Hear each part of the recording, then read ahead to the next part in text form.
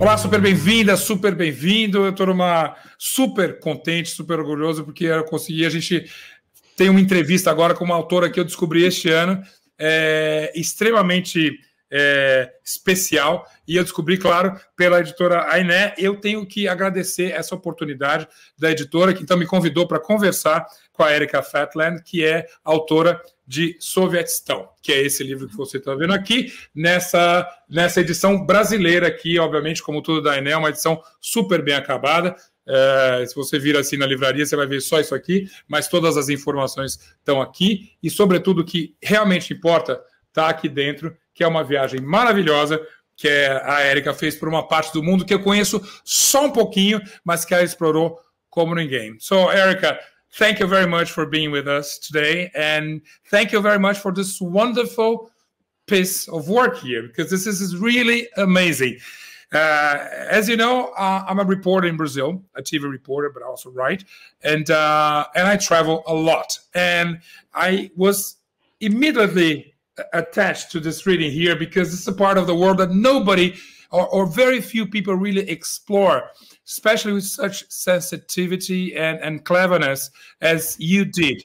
From all the countries you visit, I've been to two of them, Kazakhstan and Uzbekistan, and I really envied the whole experience you brought to us with this book. So, first of all, welcome again. Thank you so much. It's my pleasure. I'm very happy that my book is out in Brazil. Indeed, and especially because more people can get in touch with first your work, and again this part of the world that is very undeserved, little explored, I would say. So we should start at the beginning. The whole idea about writing about this part of the world, and I know you grow up pretty close to this area of the world. So I want you to tell me the relation you have with this part of the world and the inspiration for the book. Okay, so I'm from Norway, and Norway is a neighbor country of Russia. And I've been fascinated with Russia for as long as I can remember, because I mean, it's our neighbor country, but it's a very different world, and it's very, very big. And when I went to school, we still had the maps of the Soviet Union. Even if the Soviet Union was long gone, we still had the maps. And I remember just looking at those maps and at this big, big world, almost a continent, and just being very intrigued by that. So I learned Russian and I went to Russia.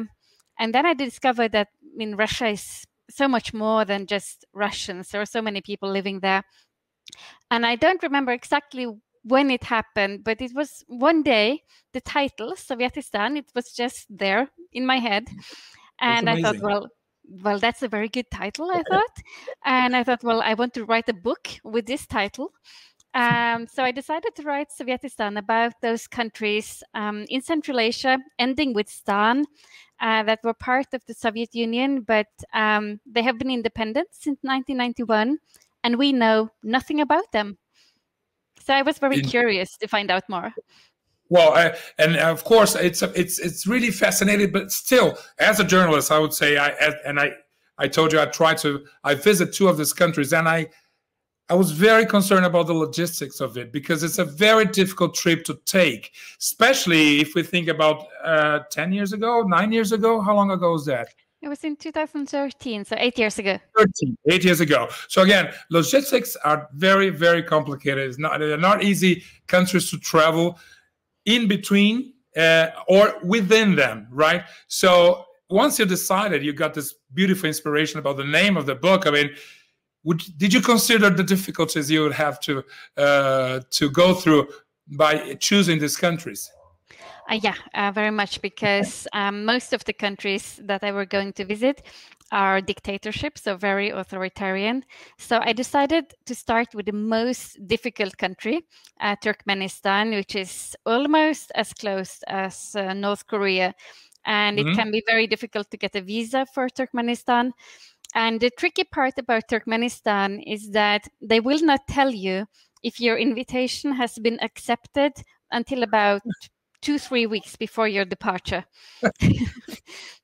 Oh my! Been there. And it's like this is just the beginning of it, right? Yeah, and of course, also since I was visiting very authoritarian states, I could, of course, never write in the visa application my real reason for visiting.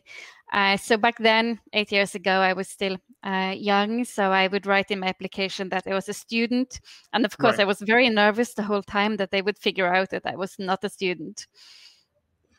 And then you mentioned this throughout the book a lot. I think it's like you're always suspicious that somebody would get you undercover, and then of course the whole project would be ruined, right?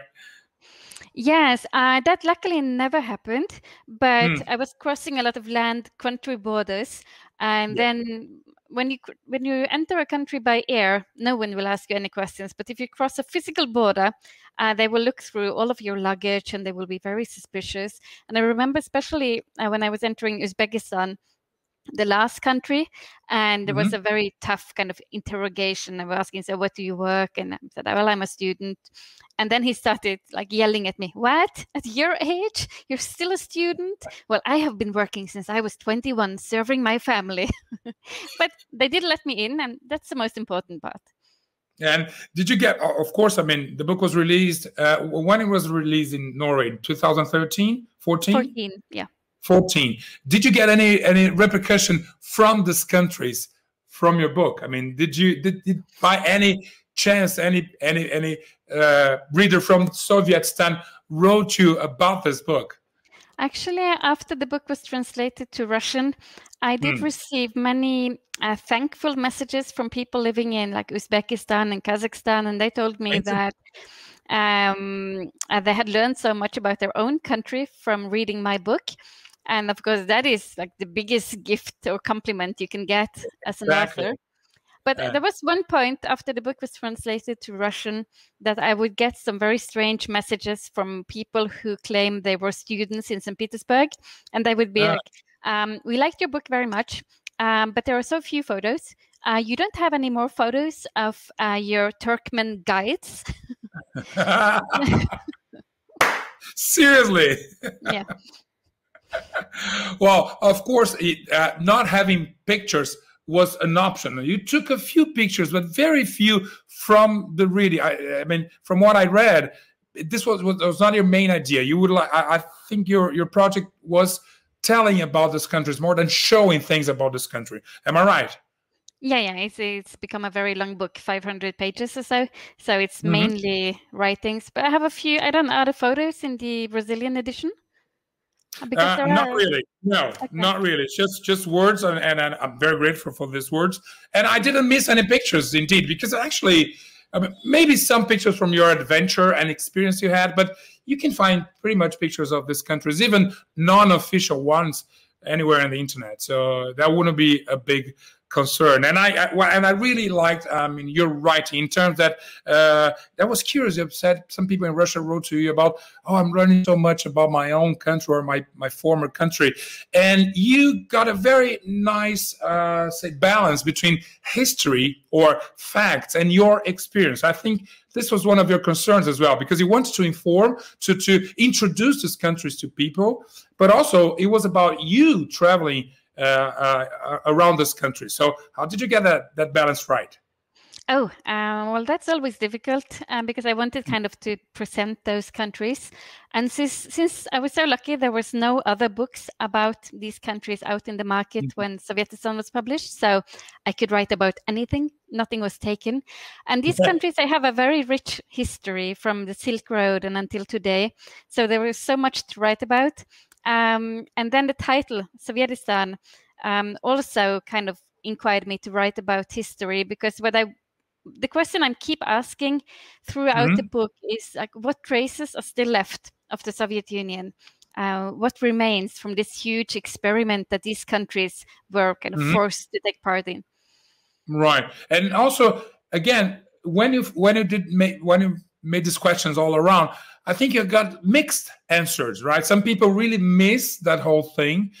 Some people really didn't care. And plus, some people, it's almost like they'd never acknowledged that they were like invaded or governed by Russia, because they had such an isolated lifestyle or culture. So you had like many different answers to that question. Am I right? Yeah, actually, none of the countries in Central Asia wanted independence from the Soviet Union in the 90s. Exactly. Yeah. So they were quite happy at that moment to be part of the Soviet Union and to receive funding from Moscow. And of course, all of the leaders, the political leaders in those countries, they had been given their power from Moscow. So they were also lucky or happy with the status quo. And to this day, there are a lot of older people who still miss the Soviet Union. And I think the reason for that is, well, first of all, everyone misses their youth. They were younger during the Soviet Union. And then secondly, for many people, probably life were better during the Soviet Union. Everyone had a job. Everything was very stable. Everyone could go on vacation and so on. And now in many of those countries, a lot of people are very poor. And now today you have, like in Kazakhstan that you have visited, some people are very rich and some people are very poor. Yeah. So, and again, many people also depend on Russia for their economy in terms of many. You mentioned many examples of people that had like husbands or sons, uncles that were like working abroad on Russia and sending money back. So they are also very dependent financially from Russia still on these days, right? Yeah, absolutely. If you travel in Russia, you will meet a lot of migrant workers from Central Asia. And I think Tajikistan, which is the poorest of the stans, it's the country in the world that is most dependent on the money that migrant workers are sending home. So about 1 to 2 million out of 7-8 million are working in Russia, mostly men. And of course, then a lot of them, they stay in Russia for a long time. Maybe they never come back. Maybe they find a Russian nice lady, still having a family in Tajikistan. So a few years ago, the president decided that it was forbidden in Tajikistan to divorce someone through the phone. Yeah. You would actually have to meet them personally. So what is that about? It's still this, these things, they're fascinating, but you put them in your whole story, not just like funny facts, but this is actually part of their culture. I mean, it makes total sense if you live in that place and if you have that heritage. I mean, okay, so there must be a law forbidding you to get divorced through message. So I love the way you put everything in context. That's what makes the book maybe so wholesome. Yeah, thank you. And again, you mentioned Tajikistan, and which is the poorest of them all. And I must confess, I was devastated by reading this chapter. This is one of the places I feel like I would go one day. But your experience that was really, really strong in terms of, I mean, maybe in Tajikistan was where you felt more maybe. Not compassionate, but more involved. I mean, the way you described your experience in Tajikistan, I felt like you're like, oh man, she's getting a tough experience there. I mean, it was more. Maybe it's where you were more transparent in your narrative. Well, Tajikistan is a beautiful country. I would recommend everyone to go there, but it's quite tough to travel around in Tajikistan because the infrastructure is not very developed and it's a very poor country. People are very, very friendly. And I think one of the most memorable experiences of the whole trip was when I went to the Yagnobi Valley in Tajikistan. And that is a valley that's very isolated. You have to walk there in the winter. You can't access it at all. They are isolated. And there, I went to these poor villages where these Yagnobi people are living. They are today, it's a small minority living in Tajikistan. They have their own language and so on. Yeah. And then I was invited to a wedding on the first day in this valley. And yeah, I felt I really got involved. And I was invited to so many weddings in Tajikistan and Kyrgyzstan because I was traveling in autumn. And that's the season for weddings because that's when they are slaughtering sheep. So there was at the time when I was invited to a wedding almost every day. Yeah, as you describe. And I thought that's maybe why I had such a more intense experience because another thing I love about the book is that you tell the stories of these places through the human element. I mean, people are there, you see. So I love when you focus on a wedding, on this tribe, on the guy, the descendants from Germans. These are like very human stories, and you can, yes, tell the story of a country. This is what I think a lot when I write or when I do a TV reportage, is that people can tell the story. It's not just facts or books, you see, but you can know Tajikistan, Kazakhstan, Uzbekistan, wherever, if you tell a good story about people. So I think you were very lucky in finding these characters throughout your trip. Oh, absolutely. I think if you read a story, a personal story about someone's life, it just becomes so much more tangible than if you're just reading numbers and facts. And those facts, you can find them in Wikipedia. It's always more engaging to read about someone's life, and it becomes closer, I think. And I'm often asked if it's not like difficult to talk with people who are living in such different cultures, but I find that, I mean, people are people everywhere around the earth, and people are mostly, I mean, whether they live in Norway or in Tajikistan, their main concern will be their family and health and so on. So we are more alike than we are different. That's very good. I always say that, and it feels so good to realize that.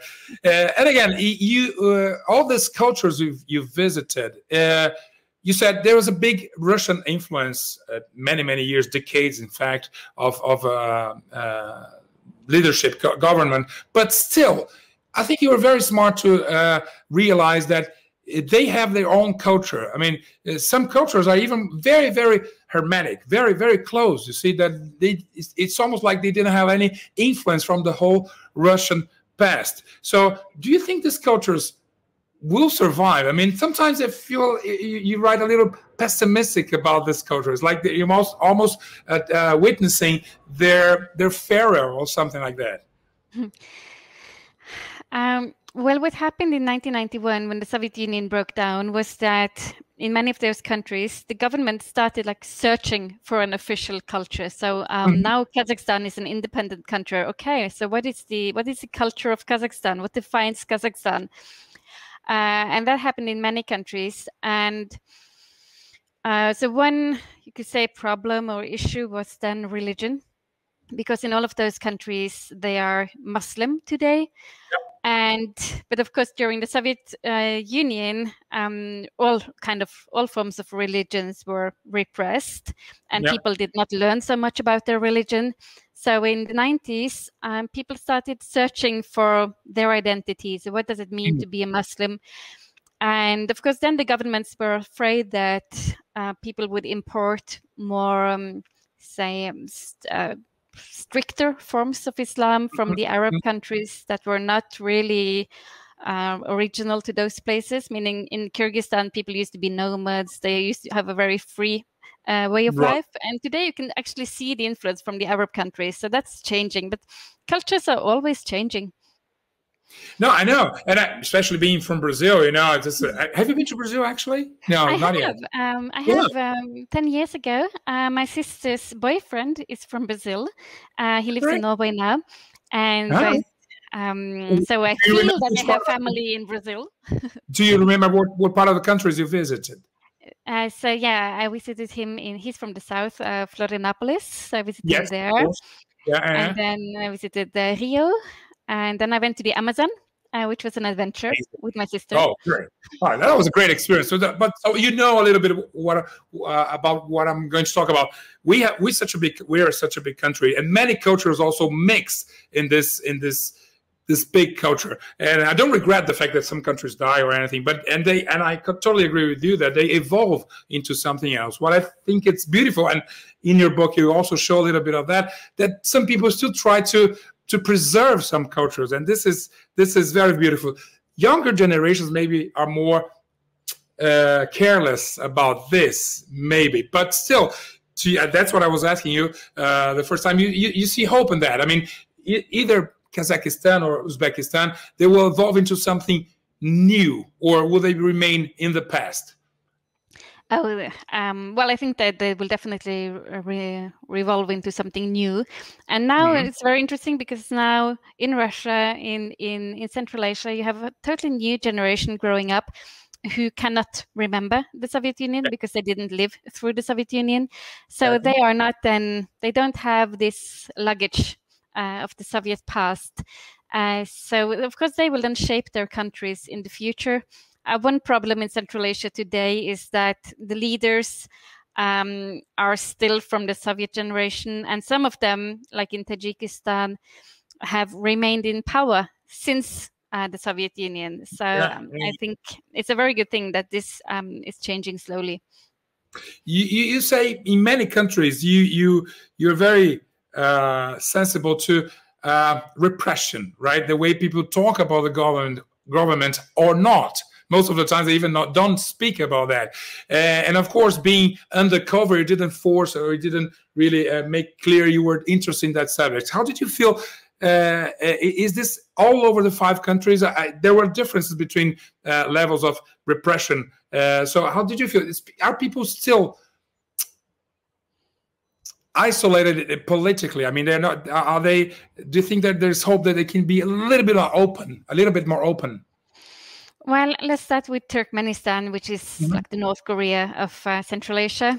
So that's an extremely authoritarian regime. And to this day, like North Korea, they have still not reported any COVID-19 cases, which of course says a lot about the regime. Indeed. And they are ruled. It's interesting with Turkmenistan because they were ruled by a crazy leader, Turkmenbashi. He got to power. He rose to power in the 1980s during the Soviet Union, and then when Turkmenistan got independent in 1991, he just changed his job title from secretary of the Communist Party to president of Turkmenistan. And he changed the name of his party from the Communist Party to the Democratic Party. And voila, Turkmenistan was on paper a democracy. But now, no one in Moscow was holding his ears any longer.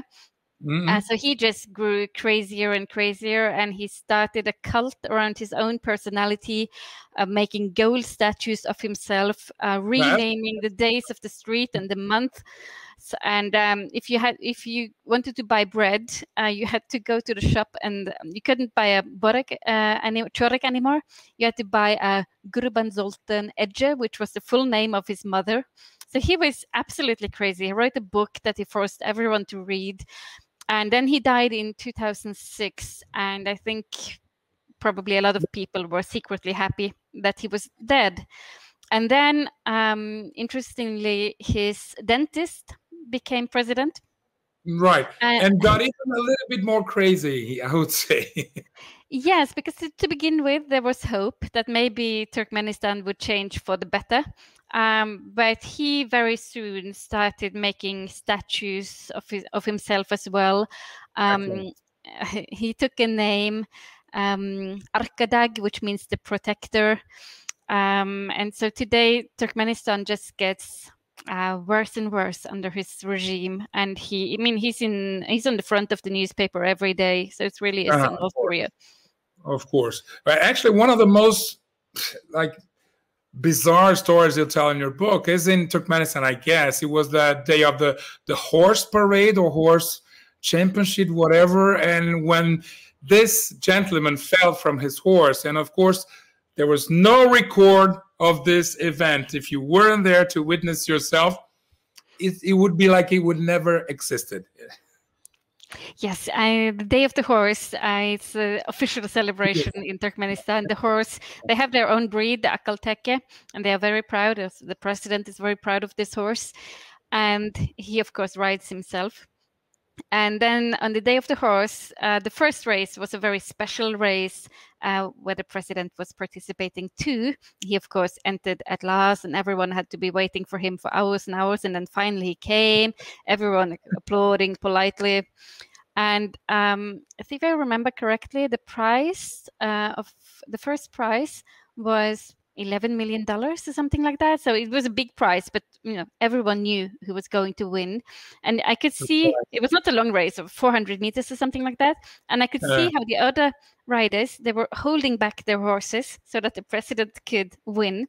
But then as he crossed the line, he made a little movement in his saddle. and the horse tripped and fell, and the president flew over his head, landed on the ground, and was just laying there. And it was impossible to see if he was alive or dead. And I just remember that silence of everyone panicked. Do we have a dictator or not? What's going on? And then after something like felt like a very, very, very long time into this big new marble, what's the name, stadium. Came a Soviet ambulance driving to fetch the president, and off they went. And then for an hour or so, no one knew what was going on. And then he came back and held a speech, but you could tell that he had taken a lot of painkillers. Even if I don't understand Turkmen, I could understand that. But again, if you go on YouTube and you search for Turkmen president falling off horse, you can see it, because there was one Turkish journalist who managed to smuggle out the video. As everybody who was there, did you take picture of that event? Now, were you recording or something? I didn't dare to, because I was surrounded by some very serious Turkmen men in black suits, and they looked very strict on me when I touched my camera, so I didn't dare to. And everyone who did take photos, they were escorted to another room afterwards and forced to delete the photos. No, of course they would. But listen, stories like that, they are all throughout the book. I mean, this is from the first chapter, of course, but in every country you were lucky and smart, of course, to find stories like that and put them in perspective. Again, it's very easy to make fun of these countries. And something that I really like about a book is like you put perspective. I mean, it would be very easy to do like Borat 1, 2, 3, and 4, and 5, you see. But again, you were sensible enough to say there are people there. They are weird, but they also suffer, and they are going through a very difficult period of history for themselves. I mean, there's a little. Sometimes it shows, and I'm wrapping up right now. But sometimes it shows you have a little hope for these countries. But this is something that us journalists, we still, whenever we write about even a desolate place, we do hope that they get better, they improve somehow. And I could see in part of the writing that you say, okay, let's see if that goes through, if it gets better. Well, one must always hope that things will change. One of the saddest interviews that I made during the trip was in Kyrgyzstan, because Kyrgyzstan is the only democracy of the Stan countries. They actually had, even last year, they had another revolution, the third revolution, throwing the president. So they are very active. But even if Kyrgyzstan is the freest of the countries, the women in Kyrgyzstan are probably the least free women in Central Asia. And they have a tradition called alakachu, which means bride snatching. And it's really a terrible tradition. I don't even want to call it tradition, where men who wants a wife and who just wants a wife quickly and easy, they just snatch a wife. And from one day to the other, that woman's life is totally changed. So what happens is that the only person who doesn't know that she's getting married that day is the bride. So I talked to several women. One woman told me she was just walking home. No, another story. I was one woman who was invited to her best friend's engagement party. And then the friend was getting engaged to, asked if she could come out to the street. And then he kidnapped her, because that engagement party, that was just a trap. I was shocked to read that. I was actually shocked to read that. I didn't know about that. It was absolutely terrible. And then they took that girl into a van that was waiting, and they drove off to the village of that man. And when they arrived to the village, she was crying. The wedding had already started, and the guests were eating and having a good time. So everyone knew about this plan except for the girl. Yeah, but the girl. That's horrible. But this is also. But just to talk about hope. Talk about hope, what's a good thing now in Kyrgyzstan is that there has been a lot of protests for women's rights the last few years. So this tradition is hopefully disappearing forever. Change comes. One day change do come, which is really good. So again, I'm really happy to talk to you, Erika. It was an amazing experience, and as a journalist, as a traveler, I would speak to you. I mean, for like full day or week. I'm just curious about where will your curiosity take you now? Where is your curiosity taking you now? Do you have new projects? Perhaps some new books coming up? Well, my Brazilian translator just told me yesterday that he had yesterday started on the new translation of my second book, The Border, which is a journey around the border of Russia from North Korea through all of the 14 neighboring countries, all the way to Norway. So he's very quick. He's a very good translator and he's very fast. So hopefully the book will be available in Brazil very soon. Very good. And a good translator too as well, because this was an amazing read. And again, this is Sovietistão from Erika Fatland. Actually, and I'm being very honest here, one of the best books I read this year. Thank you very much. As your brother-in-law is Brazilian, so you're aware a little bit of maybe our language, I would say obrigado to you. Obrigada. Right? And I hope to really talk to you soon now about the new book and the coming up. And I wish you a lot of luck in your new project. Thank you very much, Erika. Thank you so much, Zeca. Cheers. Bye-bye. Bye-bye.